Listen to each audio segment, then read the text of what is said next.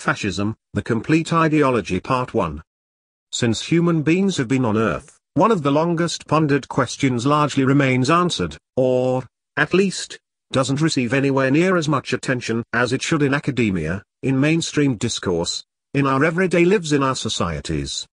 It's a question that has absolutely been asked by animal species as well, including apes and monkeys.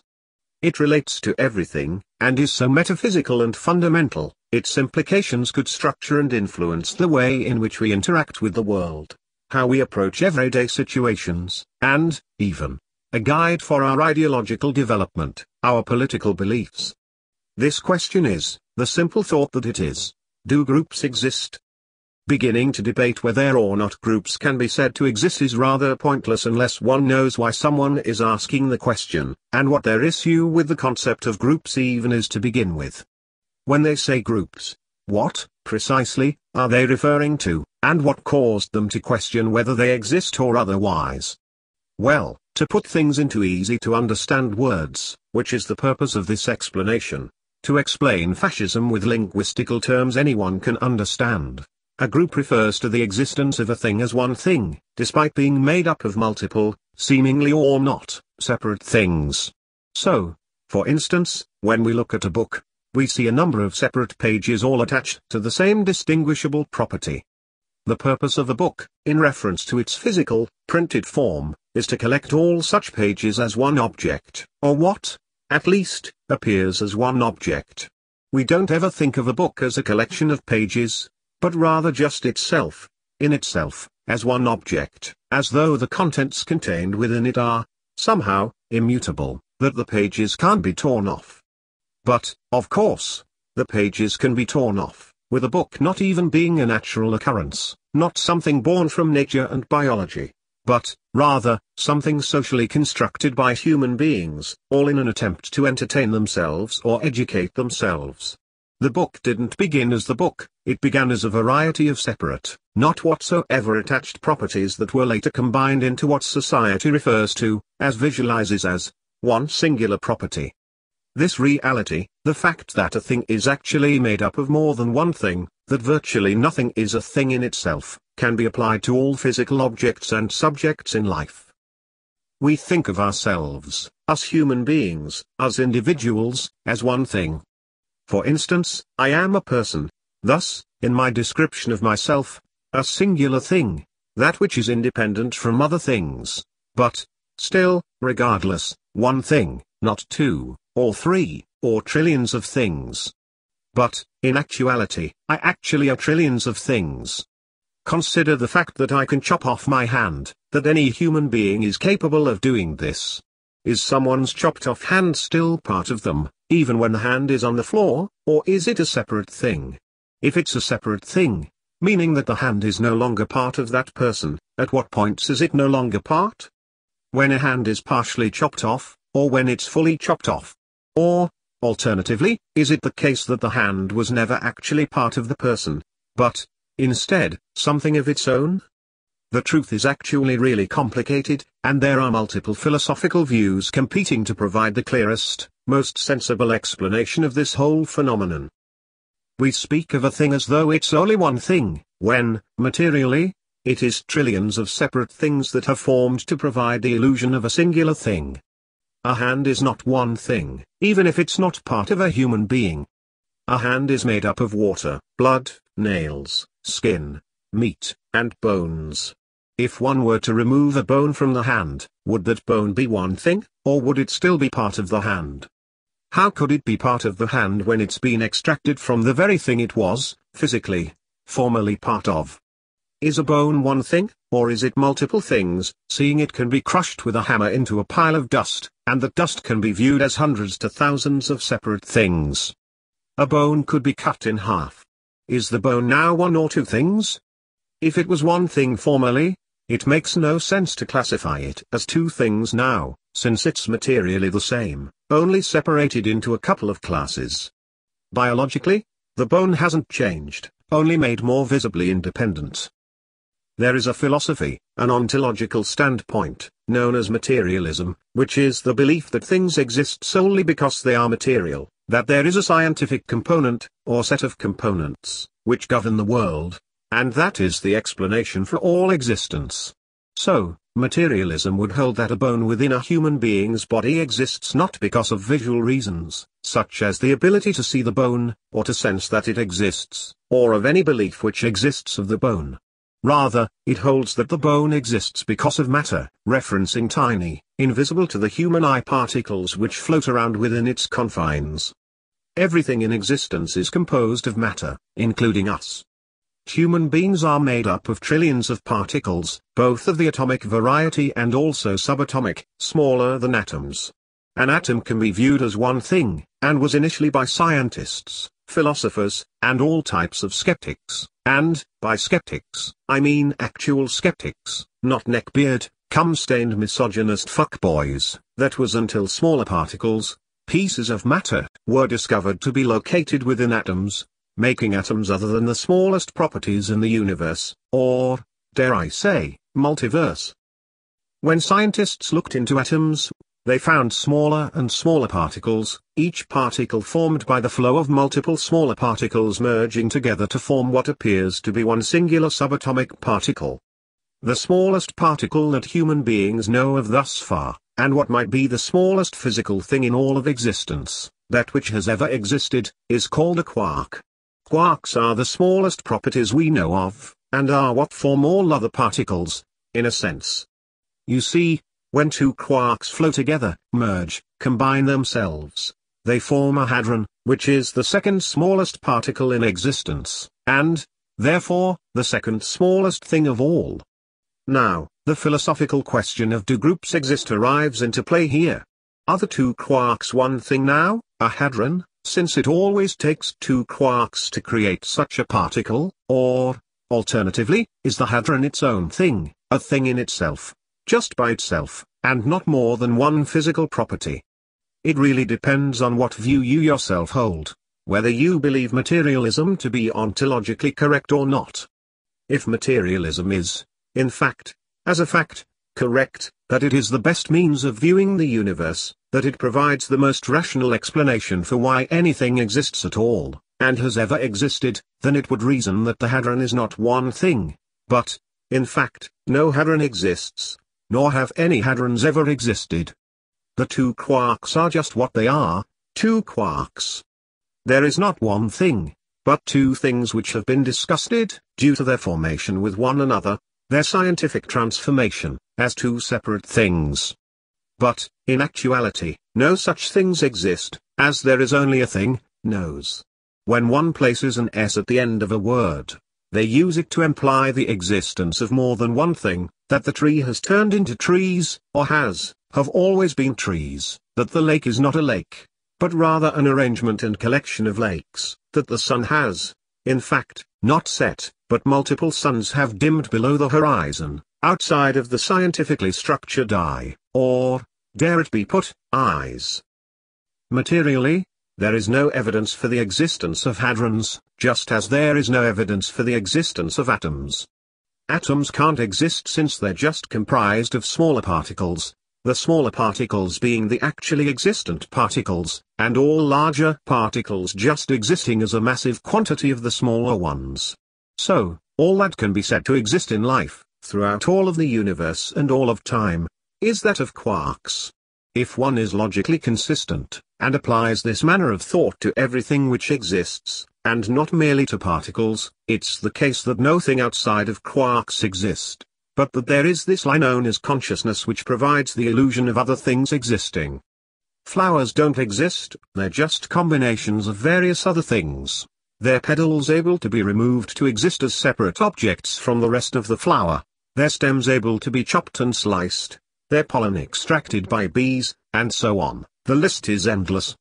Food doesn't exist, it's not one thing.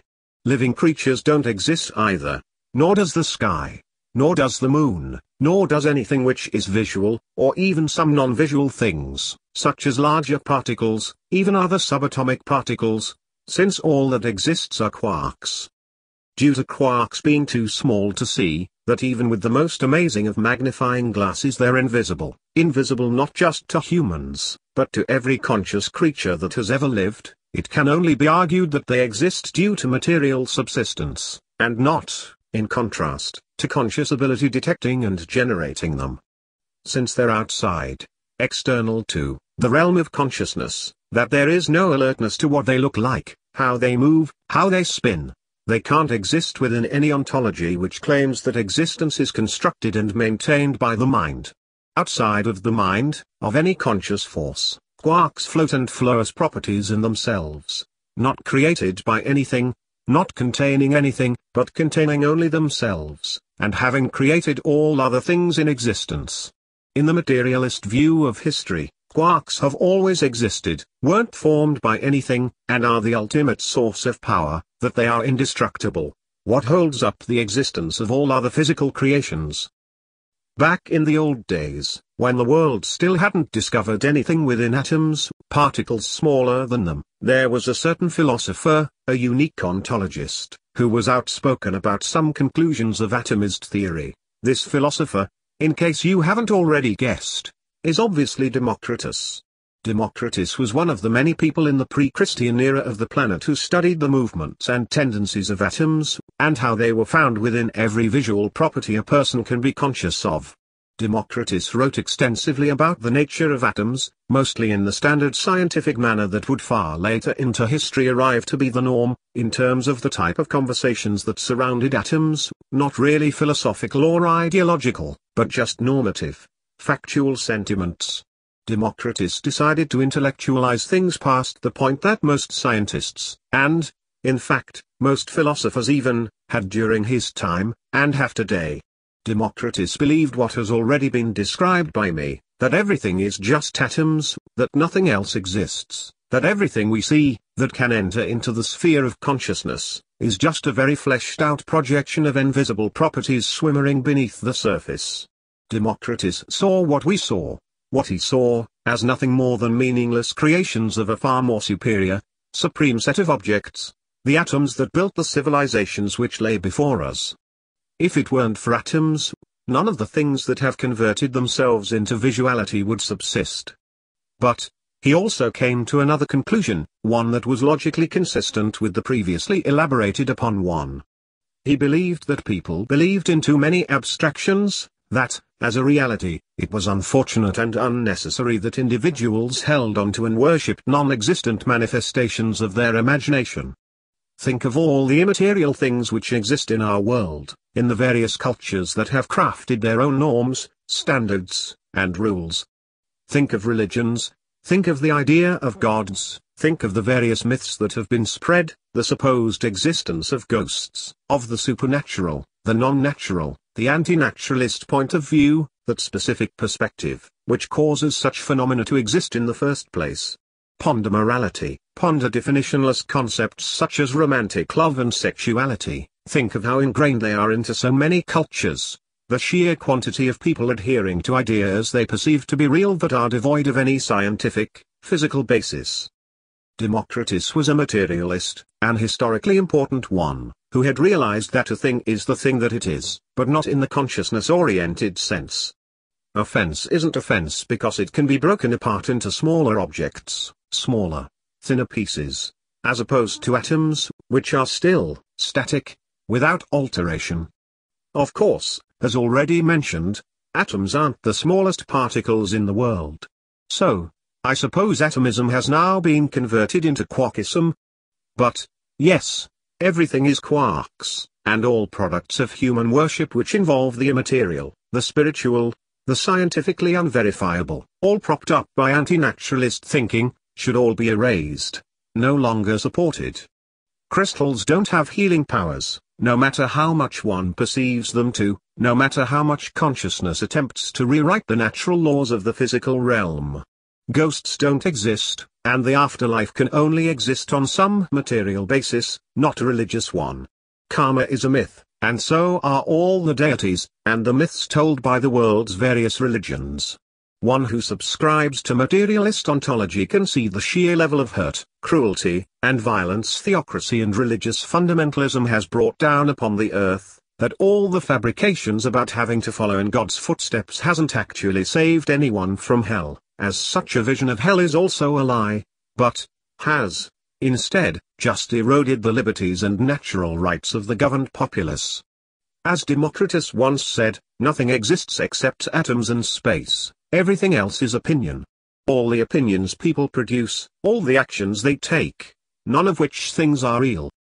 It doesn't matter what something looks like, because materially there is no proof of its existence, its character, and, in actuality, only scientific elements of this universe can be said to be the truth.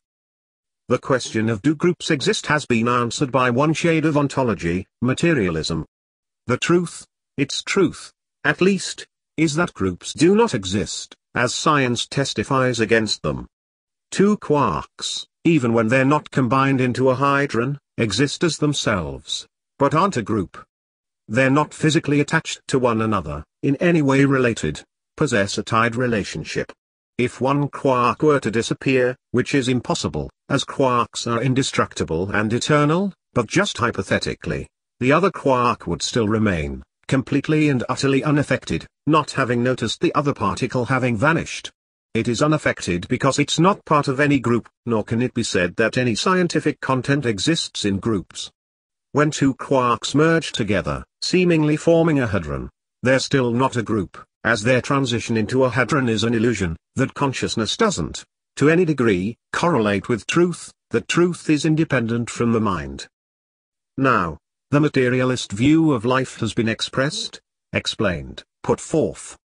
But, what if there were to be an alternate theory, a different, contrasting explanation, which could give us different implications for how the world should work?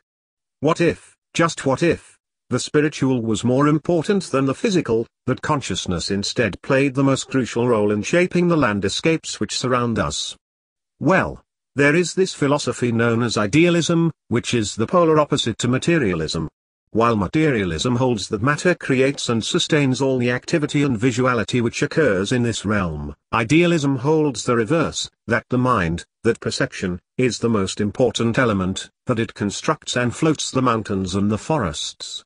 Idealism, like materialism, is an ancient philosophy that dates back to the first means of communication that the human species developed.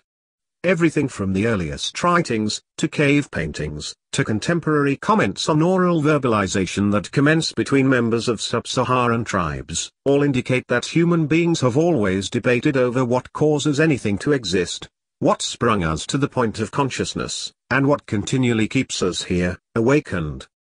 Idealism doesn't believe that matter plays any part in holding together the fabric of reality, that matter is only a byproduct of consciousness, and that consciousness predates it. Consciousness, in idealism, was the first thing of all things, having always existed, and something which will always exist. It cannot be destroyed, nor can it be compromised. The reason that a house exists is that it's seen, it's perceived to exist as what it appears as, that it's the production of collective consciousness, all the minds and visions of a population combine, which details and textures the design of all properties. When asked the question of do groups exist, idealism's reply is not only merely that groups exist, but that only groups exist.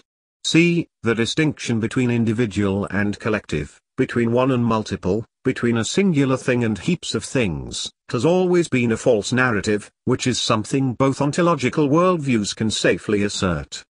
Materialism doesn't believe that any group can exist, that only individuals are present, and all attempts to claim that both can exist simultaneously go against the scientific formula. Idealism, somewhat similarly, asserts that no individuals can exist, that they, indeed, do not exist, and only groups have forever been present. The problem both ontologies have with the mainstream view, that is not arrived at, but rather merely the default point of view, which requires no thought, is produced of no reasoning, that individuals and groups both exist, is that it either contradicts the scientific method or the spiritual method. Since the dawn of human communication, there has been this raging conflict, this ideological war, waged between the forces of the scientific sphere and the spiritual dimension, between the corporeal and the perceptual, between matter and mind. It can't be both, it just has to be either.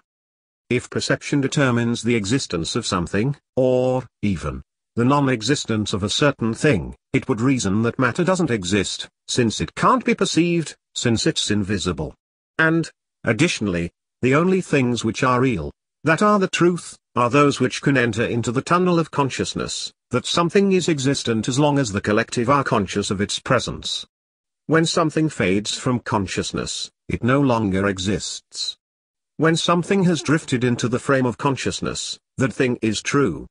This applies to everything, to whether something is moral or not, to whether a policy should be implemented, to parenting, to laboring, to learning, to education, to the ethics behind wars. The truth, what should and what shouldn't be, are all determined collectively, that is, through consciousness. A glass of water is what it is not because of the particles found within, which, in idealism, aren't found within, but because there is a sense of the glass, that the water is there because one thinks it to be there. Nothing less, nothing more. So, only things one can be conscious of exist, and all things outside of consciousness, external to its range, its sight, are non-existent. As this is the case, there's no means for individuals to be able to exist, as all individuals are, in fact, just collectives, existent only because of the collective that sees, hears, and senses. When we examine a rock, for instance, we could see an individual, but just as with materialism, the rock is actually comprised of other objects. Here, however, unlike in materialism, idealism holds that the conscious observers determine the nature, character, and quality of the rock, that it is collectively designed by all who are aware of its presence.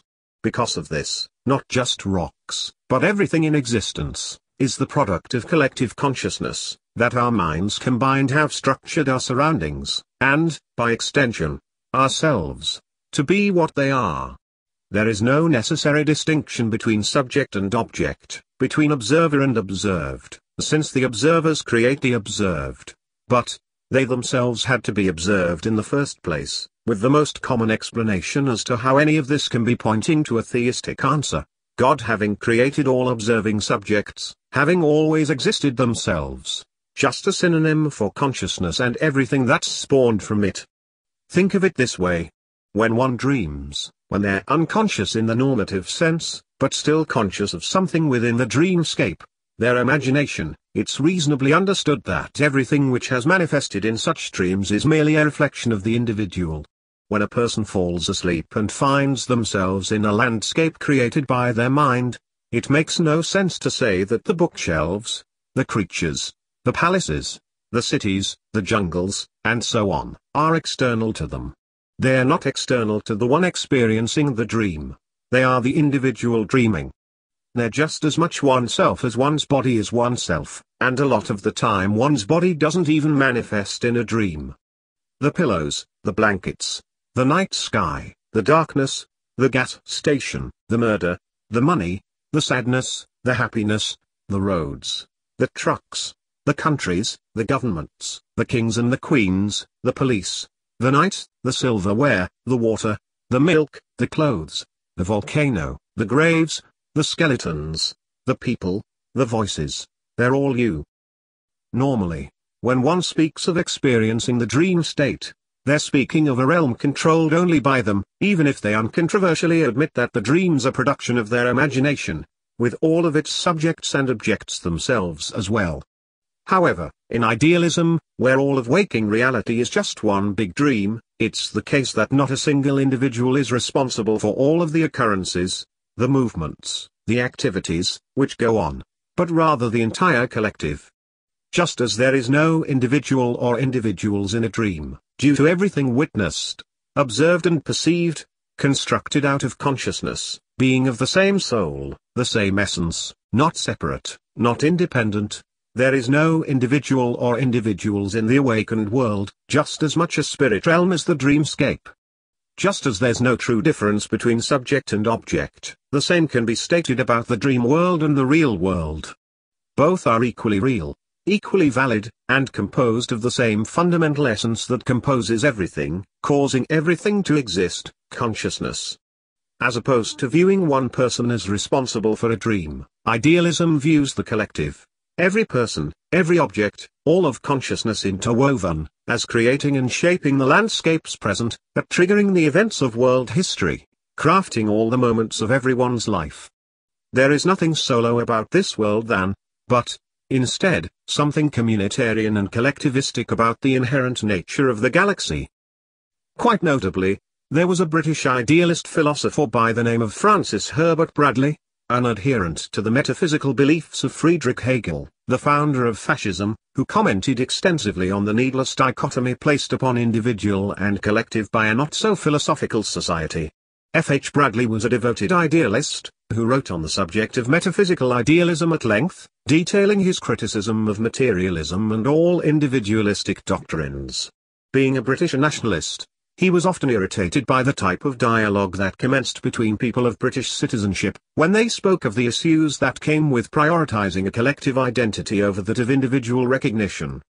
Unlike such people, Bradley didn't view people as distinct from their country, or from their government, but actually as one, all combined, integral, in totality, requiring one another to reinforce each other.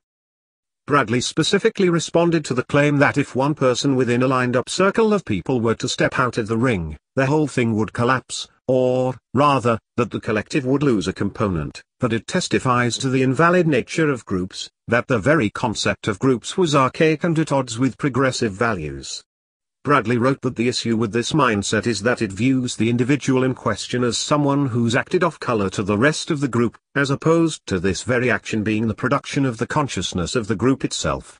While the group didn't make quite the wisest decision, Bradley acknowledges, the idea of British nationality still holds strong, due to the spiritual elements which bind together all spheres of existence.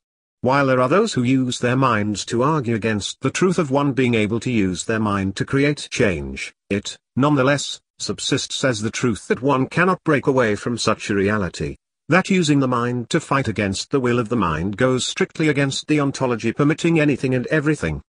If individuals truly existed, the concept of nationalism would fail to take into account the individual differences between persons, which would better be accompanied through individual development, improvement, and growth, instead of something as collectivist as upholding and celebrating a country's identity and stability.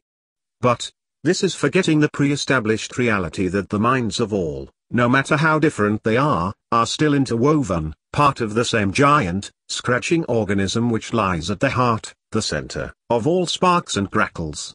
One can refuse to entertain the idea that the nation is the construct of their imagination, as with everyone's imagination, but this would be foolish, as one's nation is best representative of them, in the identical way to how a dream is, and their unique wants and needs.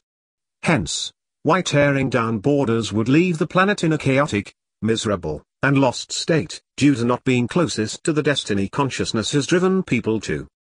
It's not the case, nor has ever been the case, that individual people within a society can be separated from that society, as each person is absolutely integral to the development and nourishment of each other, to the point where entire guild systems have been established to prop up this phenomenon, not only the nation and the state, but the church, the family, and every institution established by the state, from schools to workplaces, to libraries to shopping centers. It would be nonsensical to exclude any of such things from oneself, as they're just as much an expression of the individual's consciousness as they are derived from the consciousness of everyone else. The conviction one holds, where a person believes in the existence of such things without the slightest doubt in their mind, is what permits for their existence to be continued, since the reality of everything is dependent upon how it's perceived, structuring and painting everything to be as it is, without exception or contradiction.